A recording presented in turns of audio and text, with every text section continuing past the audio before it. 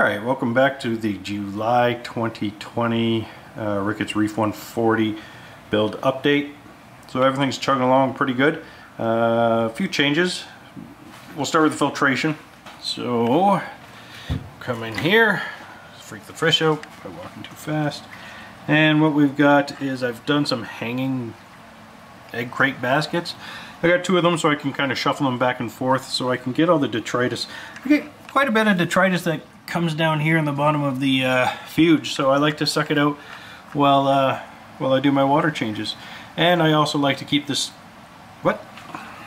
I was gonna say I like to keep the snails off the Chaeto, but for somehow that sucker made it on there. I have no idea how he got on there. Anyway, he seems fine. I'll move him later. The other thing I did is I changed my containers, so I was using kind of like these juice containers, and I've gone to these, they're glass jars. I prefer the glass.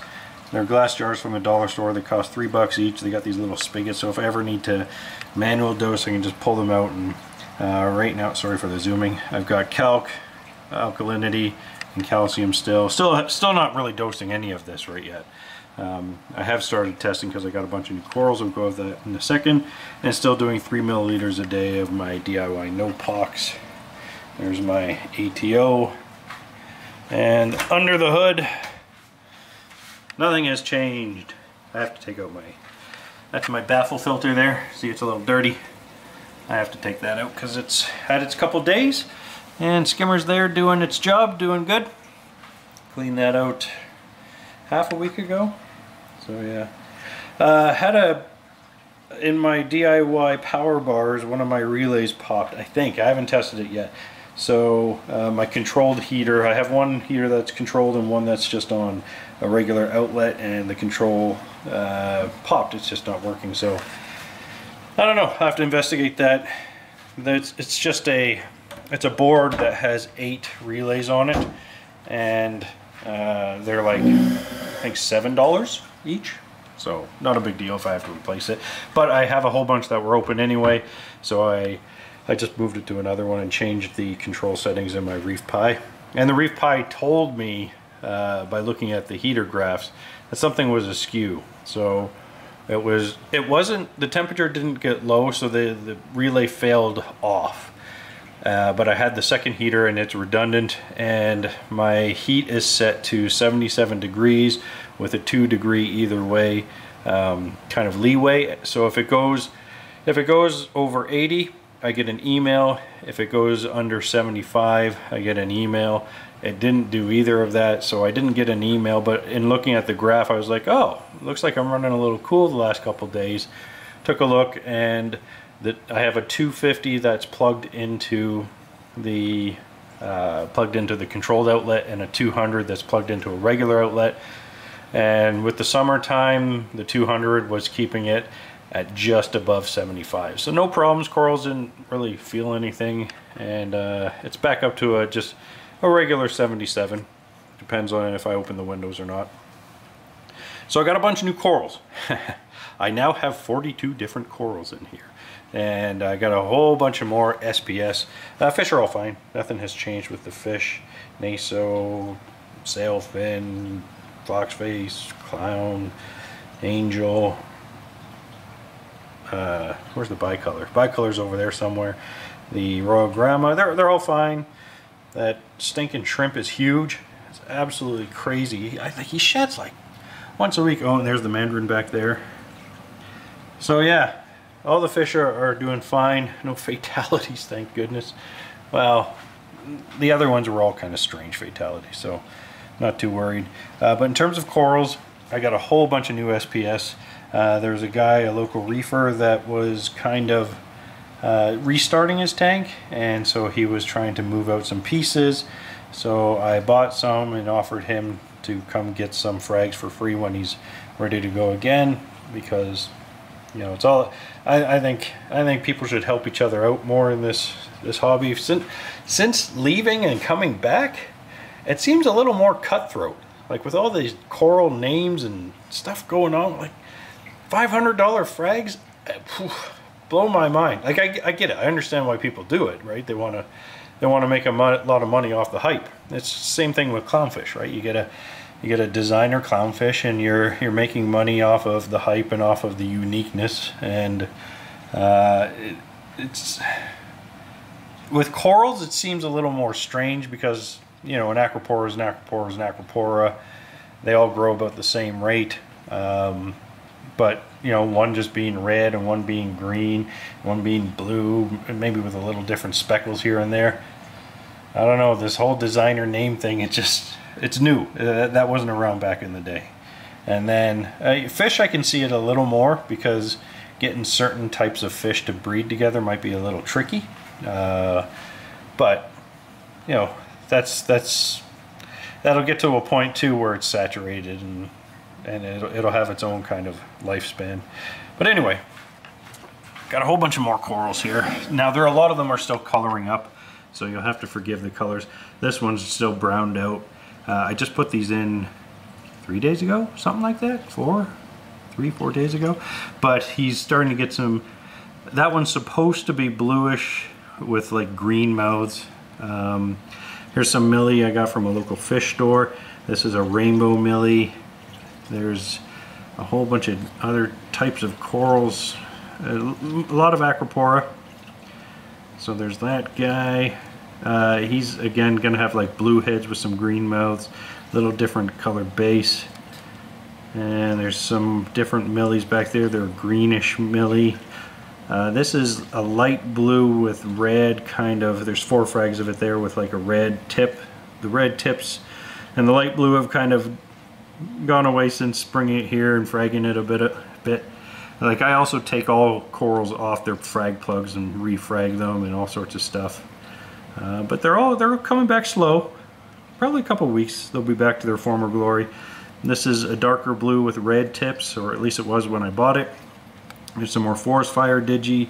I chopped a piece off, it looked a little weird, but there's new polyps coming in right away. So that's cool. Here's a purple digi. This one's cool. Now this one, it gets really purple. I saw some pictures of it. Really purple with some white polyps. And it's very happy. Like that one really never missed a beat. Some of the purple's washed out, but I think it'll come back. There's another piece of its frag. There's some like green branching. Oh, and I got a Duncan. Got a nice happy Duncan. There's about 5 heads on that one. It's swaying in the wind. There's a piece of red digi that was up here and fell. Now, speaking of digi, that one I had just 1 polyp of, there he is right there. He's growing a stem from 1 polyp. Haha, that's cool. Candy canes are slowly growing. Forest fire digi, some more of that. I got some more forest fire back there. I got green star over there. I got green star over here. Well, we all know about green star. This was the one guy I was most worried about. Now the reason why he was shutting down and restarting is he had a bit of a tank situation, so he had a whole lot of aptasia in his display, and I believe he was restarting because of that. Like it was to the point that he couldn't do anything about it. And then this guy here, then he moved everything to a different tank, and then that had a crash because I don't know, it's a new tank, and so he's had to get stuff out quickly. And this one, this big one, it's supposed to be a light blue with dark blue polyps, but it's all brown and green and stuff, so I don't know. We'll see how that one develops. It didn't look good. It's looking better. It was all patchy, but at least the flesh seems to be healing all over, and the patchiness is going away. There's a Starburst Monty. That one's doing really well. Starburst seems to be okay. Now I have tried 2 caps in here. I've tried a purple and a red, and both caps have died. They never open polyps. I don't know why. This Starburst seems to be doing fine. It's a cap, and then this Naughty Monty seems to be doing fine. Its polyps are out. It's a red one, just plain red. But this blue one, I don't know. Its polyps aren't out, so I'm a little worried. I've got a encrusting rainbow Monty here, and then over here is my acan garden. I just had to move those away, and oh, that one fell over. Stupid snails. That's why I only have like 5 snails. You guys knock everything down. I had a bunch of pallies here. I got rid of those, and so there's a galaxy up there. I just didn't want them. I didn't like them. They were growing like wildfire, and I never wanted pallies. At least not those ones. I wouldn't mind some nuclear green ones, but I don't want the toxins and stuff. So yeah, all these new corals are in. Oh, and this guy is supposed to be red with like yellow. This is actually a worldwide coral one, and got lucky on this one. Like, he gave me a nice chunk, if this is the one I think it is, and like frags of this go for like 120 bucks. So hopefully it pulls through and colors up. It's a red acro. I might actually move it. It's a little bright there where it is, so I might move it over there as it settles in, and then move it over. This Pavona, it's growing on the right side, which is kind of cool, unless that stinking bicolor's nipping at it, which I don't think he is. And there's my old green, or my old kind of light blue acro. He's always been that color, never changed. When I bought him, that was his color. My bird's nest, I put my Ponap up here because he's a bit of a centerpiece. I like that guy, really like that guy. Some more bird's nest. My Hirtosa, another Bali tricolor. It's growing a new stem on the bottom right there, crusting nicely. Watch it snail. And then my Setosa. So it's growing a stem on the right. Oh, and there's the cardinal back there. It's growing a stem on the right, and it's starting to encrust on the plug. So I'm getting growth. Not enough to warrant supplementing or adding anything in the tank yet. But soon, I'm starting to take tests about once a week, after the day after water changes, to see if I'm losing any. I do 20 gallons a week, roughly, of just regular Instant Ocean.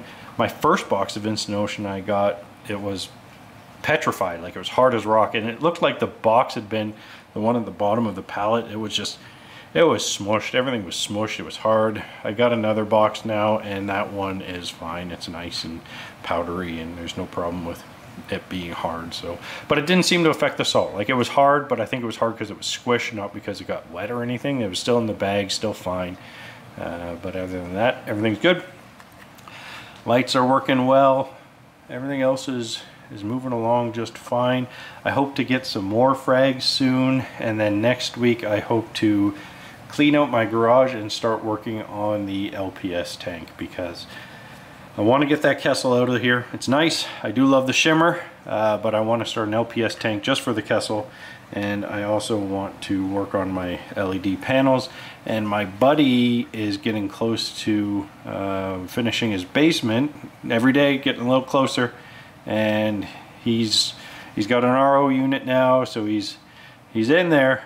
He's looking at about a 210. He's gonna get, I think he's getting about a 180 or a 210 or something like that, somewhere in that range. And a lot of these corals, or roughly half these corals, will be going to his. So then more room will open up, and that'll be quite a long time, because he's still got to finish basement, finish his tank, get it all cycled. So I don't know, a year roughly till these are there. So they'll be good sized colonies for his tank, and we'll probably build the same LED panels for his, the Reef Pi, very similar setup. But yeah, that's the tank. That's July 2020. Things are moving along. Next week I'll probably start gluing the frags around the rock work and see how that looks. All right, later.